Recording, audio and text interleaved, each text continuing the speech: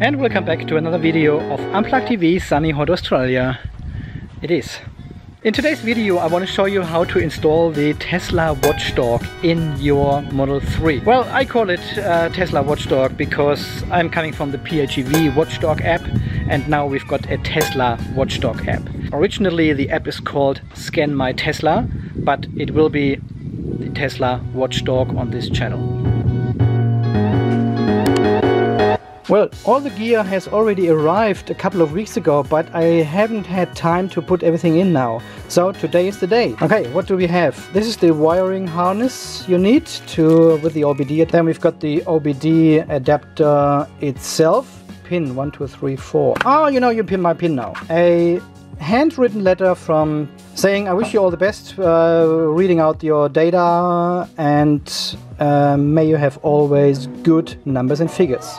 Julian, thank you. And a one-page manual how to install it with a photo. That's where it goes. Yeah, whatever, I don't know. I don't read the manuals. So, first of all, unlock the car.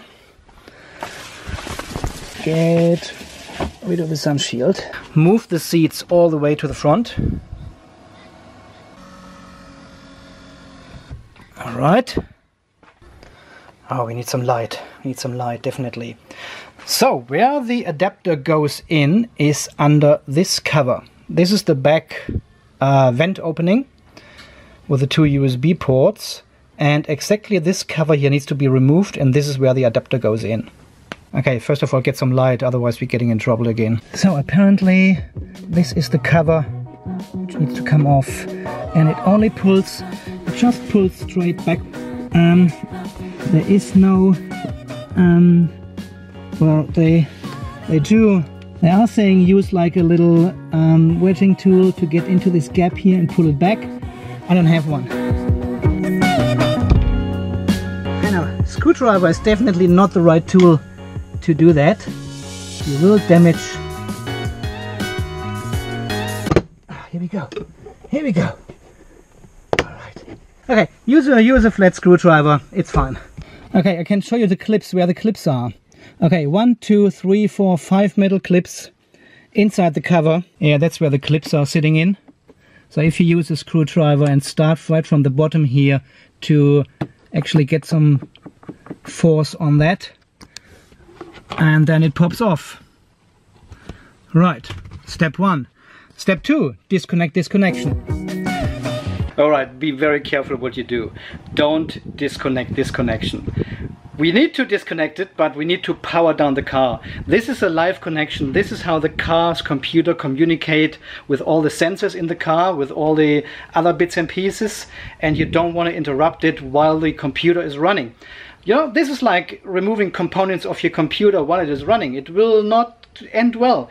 You may be pricking the car and it won't start up anymore. So you have to follow the right procedure to shut down the car correctly. Okay, so I will follow these instructions here on the manual. So go to safety and security, turn off Sentry, security, switch mobile access off, allow mobile access, turn off, disable mobile, please sign in with your... Okay, so continue. So this one is turned off, and security, switch car off. Here, power off. This is the power off button to turn off the car completely. They recommend to lower all the windows and also leave all doors unlatched. So in case, you know, yeah, once the car is powered off, you can't get into the car anymore if it's locked. And then it can take up to 8 minutes, they are saying, until you hear the cluck sound from the front or from under the car and rear passenger. Yeah, that's definitely down there somewhere in the back. Power off. See you later. Are you sure you want to turn off power?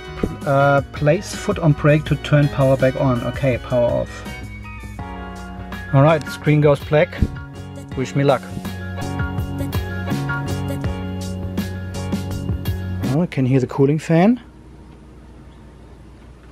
We have to wait for the cluck sound in the back. It is 1 minute since I pressed the shutdown button. I can still hear the pump and the fan, battery cooling stuff. Almost 4 minutes. Haven't heard any cluck.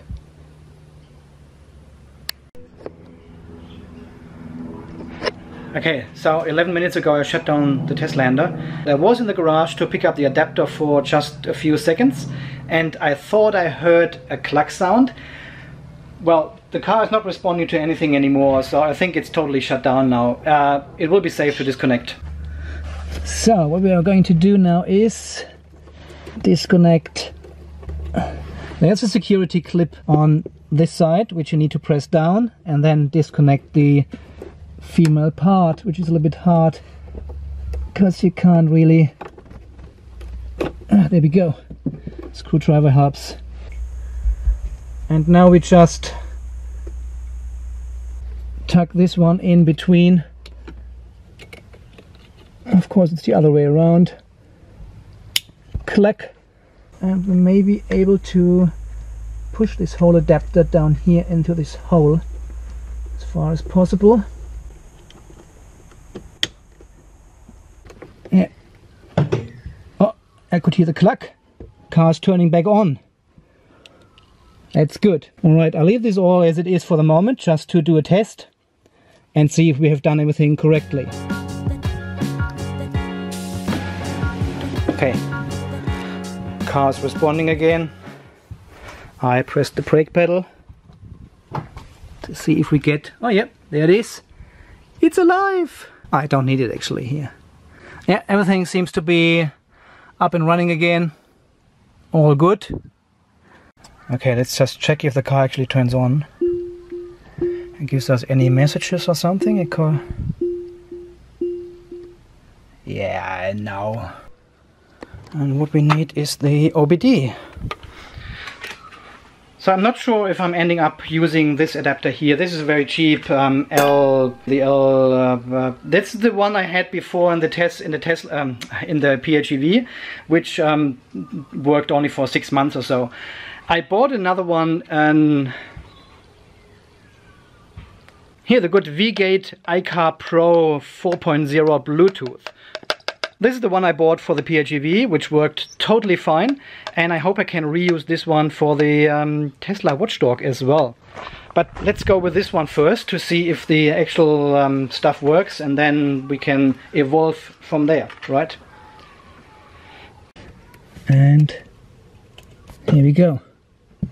We've got a red light, which is probably good.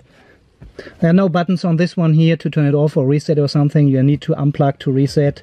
So after installation of the OBD adapter, you have to go to your Play Store. By the way, this app only works for Android, the same as the PHEV Watchdog. There's no iOS version. If you use iOS, iOS has never changed since the iPhone 1. Why would you still? Okay, so this is out of the way. Go to your app store and search for Scan My Tesla. The app is also not for free. It costs $13.99 Australian, which is probably $10 or 10 euros or something in your currency. So I'll go ahead and purchase this one, of course. Okay, payment success, 20 megabyte. Okay, so this is the app. Access for the app. Which car? Model 3. Select a Tesla Model 3, Teslander, hands-free. I don't know which one. Okay, it's not showing up. It's not showing up in the list. I need to read the manual. Step 4: usage of Scan My Tesla. Download the app. Configure the Bluetooth device. Configure the car. Enjoy the data from your car. All right, there's no. I don't know, it doesn't connect. It doesn't seem to connect. Available devices, 0. There's no device available. What the heck is going on? Okay, I am unplugging the OBD. Alright, let's see if there's a communication happening right now. Available. Come on. Come on, where is it? It's not here. It's not working. The adapter is not working. Well, I don't know what that is now. It's not working. It's not showing up in my device here. I'll get another phone. Well, the other old phone is not charged. Okay, I'll get back to you later. Alright guys, I don't know. I got Scan My Tesla running, Tesla Watchdog running on my old mobile phone now. So I have now taken out the mini OBD2 adapter which came with the Scan My Tesla wiring harness, and I've plugged in the vGate iCar Pro 4.0 Bluetooth and see if we can get this to work. So the first step you have to do is go into your Bluetooth setting of your mobile phone, and I can see the Android V-Link, which I will click. This is my Bluetooth adapter. This one will show up as OBD2, just OBD2 I think. So we click on this. This is usually 1, 2, 3, 4 if you haven't changed anything. Okay. So this is now paired with the Bluetooth, and then you open the Scan My Tesla app and you click on this wrench symbol, choose Bluetooth adapter, and you see the Android V-Link or the OBD2 in the other case. You click on it and it fails. Now that's good.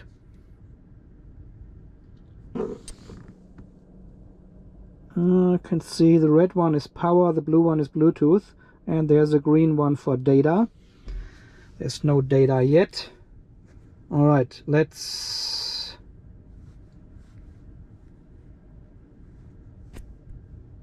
restart. Initializing adapter. There we go. Connected. Like in the good old times, you've got the disco lights here, red, green and blue. And Scan My Tesla is working. So you can fully customize the Scan My Tesla app on your mobile phone. What kind of gauges you want to show here, how many gauges, and you can set up new tabs at the top. I don't want to go through it right now. This video is more about the installation of the wiring, how to shut down the car correctly, and how to set up the app on your mobile phone. So I hope this helps you if you want to go ahead with this one. I link all the information down below in the video description where to buy this wiring harness. It's coming from Germany, from a company in Germany. You can download the app on the Android Google Play Store. It's only Android only, like the good old PHEV Watchdog.